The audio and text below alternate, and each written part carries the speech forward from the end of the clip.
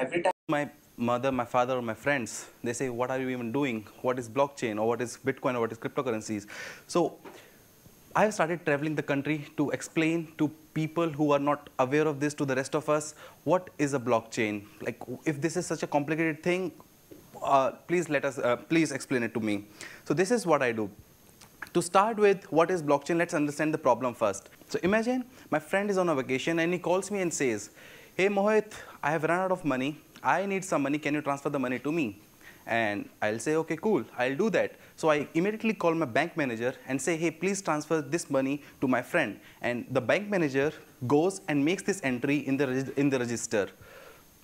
He says, from you to Joe, from my account to Joe's account goes $1,000. That's it. That's one entry that he makes, and my $1,000 now belongs to Joe. What just happened? My bank manager didn't take money and went on to Joe and deposited the money. He just made an entry. So I'll go back and say to Joe, hey, bro, I have sent the money, so you can withdraw it. And he'll have that money with him. So the thing is, money is just an entry in the database. Money is nothing. A lot of interesting things, or the important things in our life, are just the entry in the database. So now the wise men started asking, if money or these important things are just an entry in the databases, why do we need banks or someone else to manage to keep track of this database? Can we do it among ourselves? If Joe and I have to transact with each other, is there a way that we do not have to go through the third party? Because what if the bank manager misheard me when I said I want to transfer $1,000? He could have misheard me. Or he could have heard me right, but miswrote while making the entry. Or he was just the best friend of my friend. So what would happen then? He deliberately was dishonest and tried to steal money from me. When you give the power to someone else, he can do all these three things. So these three things, can they be avoided? For centuries now, we have been putting all our eggs in just one basket, and that to someone else's. So this is the problem that blockchain solves. Blockchain is nothing but just a way to maintain the same database that our bank does, but without the banks. So here's how it works. So this is the situation. Imagine there are 10 people. These 10 guys say, we want to manage this database among ourselves without the banks. Here's the situation. Each of these have an empty file folder with them, and a blank page and a pen with them. So what will happen? They'll write something on these pages. They'll put away the page in the file folder. They'll bring out a new page, and this process will keep on going. And this file folder will have a lot of pages in it, eventually making the same database that our bank has. So here's how it will work. Whenever an important announcement, whenever an important event happens in the network, an announcement is made. For example, if number 2 wants to send $10 to number 9, she'll make an announcement loud and clear. Hey, I'm number 2. I want to send my $10 to number 9. Everyone will check if number 2 has enough money to send to number 9. And if she has, everyone will make an entry in their own blank pages that they have. Something like this. From number 2 to number 9 goes $10. Very similar looking entry that the bank does, but in their own pages. So everyone has their own pages. Now this process keeps on going.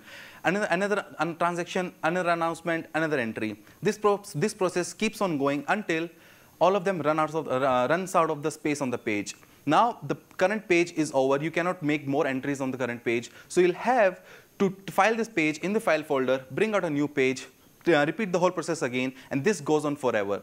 But here's the whole crux of blockchain comes in. How do you file the page in the file folder? There has to be 2 conditions that has to be met. One, when filing the page in the file folder, we have to make sure that everyone, all of these 10 people, had the same contents on their page. Because the 3 things, someone might have misheard, someone might have miswrote, or someone was trying to just be plain dishonest. So we have to make sure that everyone has the same content on their pages. And number 2, when the page is filed in the file folder, it cannot be modified ever, like ever. Not tomorrow, not next week, not next month, not next year, not next decade, ever. So how do we do it? This is the whole magic of blockchain. This is completed by something we call a hash function mathematically. But to understand for this session, we'll just call it a magic machine. So this is a mathematical function, but here's the properties of this machine. It takes some input on the left-hand side and it gives some output on the right-hand side. Here's how input and output looks like. If you give a very sensible looking input on the left-hand side, say the number 4, you will get a very gibberish looking word, say DCBA on the right-hand side. it doesn't make any sense. How 4 goes to DCBEA? It doesn't make any sense. But every time you will pass 4, you will get DCBEA. So if you pass 26, just 22 more plus 4 plus 22, but you will get entirely different looking number, which is like 94C8E. This word on the right hand side can also include numbers, as you can see. So you pass some meaningful data, and you will get some gibberish looking data in the output side. But it won't make any sense how do these two things are related. So we'll use this machine. So the property of this machine is, there are two properties. One, every time you will pass the same number, say the number 4 or 26, you will get the same data every time, today, tomorrow, next decade, always. This is property number 1. Property number 2, if I give you the output, if I say I'll give you 94C8E, and you have to calculate the input, there's no reverse magic machine where you can just pass in 94C8E and you will get 26 in the, as the output. So here's how we'll use this magic machine to seal the contents of the page and to make sure that everyone has the same contents on their pages. So this is the puzzle that we'll have to solve. So if I'll ask you, if I give you this puzzle where you have to find the input such that on the right hand side you get a word that starts with 3 leading zeros, how do you do that? There is no reverse magic machine. You cannot just feed 000 on the, as the input and get the word, the input, the required input. So the only way to do it is guess. You keep guessing numbers until you reach to a word that, until you reach to a number that when fed to this magic machine yields a word that starts with 3 leading zeros. Here's how solving this puzzle will help us seal the contents of the page. So so you will start with 217, then 9,000 something, then 18,000 something, 11,000 something. Eventually, you'll find a word which will like 17,533, which when passed in this magic machine will yield 000CA. That's how you solve this puzzle. And this puzzle will help us solve the problems of the money with the banks. So now, if I have to seal the content that I want to seal. Suppose there's a page on which there's a large one number written, which is 20893, just one number, and I have to seal this page. How do I do it? This is the problem that I'll solve. I'll say, now this time you have two inputs. On one side, I'm giving you the contents that I want to seal, and the second input is you have to calculate a random number. When we add these two numbers and feed in this magic machine, you must get a word that starts with 3 leading zeros. How do you do it again? You guess. So probably you'll find a number like 21191. When you add into 20893 and feed it to this magic machine, you'll get 00078. So this is how you seal the page. So you have this big number written on the page, so you just put a seal on this page, 21191. If ever I have to check if the contents of the page are modified, the only thing that I have to do is, I'll say after 10 years, I'll just quickly add these two numbers up, feed it to the magic machine and see if it yields 000 something and then something. If it does, the contents of the page are still okay, are not changed, are not modified, and I can trust the contents of the page. If it doesn't give 000 and then something else, I can be sure that the contents of the page were compromised, they were modified, and then they are useless to me, and I'll just throw them away. So in our case, the first input looks like the contents of the page, which is the list of transactions. So I'll take the list of transactions as the first input, and I'll have to find the one random number which, when appended to this list of transactions, will yield a word that starts with 000. So here's the same situation. When everyone ran out of the space on the page, everyone started solving this puzzle. Every time my page got over, I started finding this random number, such that when we append this random number to the page and we pass into this magic machine, should give 000 and then something else. Suppose the number 5 guy was the person who found the number, and he said, "Hey guys, listen, I have found the ceiling number, and it is 912574. He announces it to the whole network, and everyone quickly verifies. Everyone quickly takes their content of the page, append 912574 and feed in this magic machine to see if it gives 000 and then something else. If it does, it means everyone has the same contents of the page. Everyone has same content because this number is solving the problem of everyone. Now, what if someone doesn't get the 000 on the right hand side? Suppose number 8 says, "Listen guys, I see that you all are getting the same number, but somehow it is not working out for me."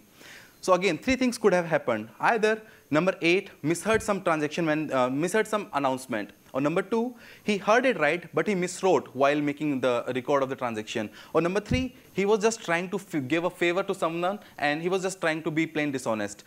Either of these three cases, whole of the network will say to number 8, hey, listen, we don't care if you were dishonest or if it was a mistake. We'll give you benefit of doubt.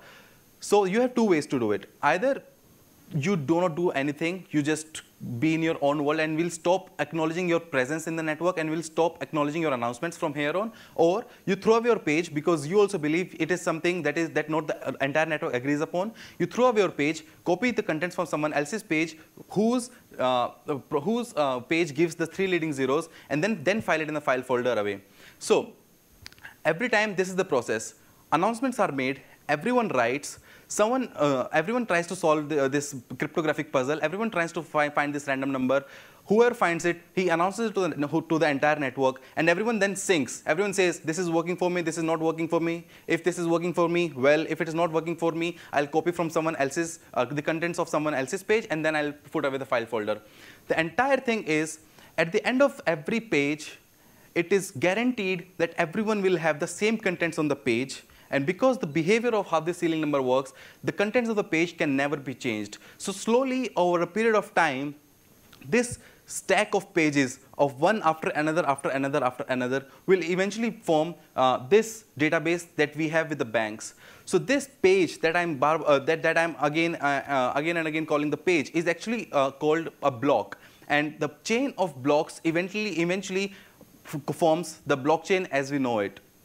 And this is like the general thing that is in the ideal scenario, but in real scenario, a blockchain looks something like this, where these green pages and blue pages are the disagreements in the network. When I say, hey, this is not working out for me, but I still do not trust the rest of you, so I'll be on my own way and I'll keep finding my own numbers.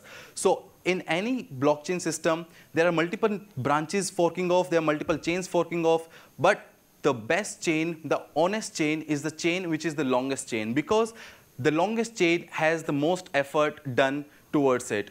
If I'm just one guy in the network of 10 people, I'll be able to only build 2 or 3 pages, while the entire network will be able to build 20 or 30 pages together.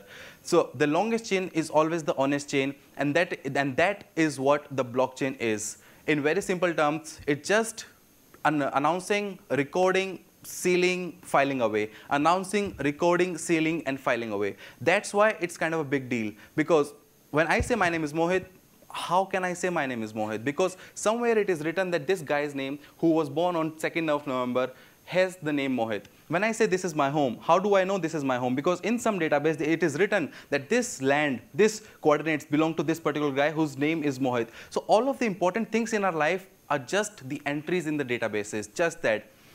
But then why do we need these people to maintain our databases?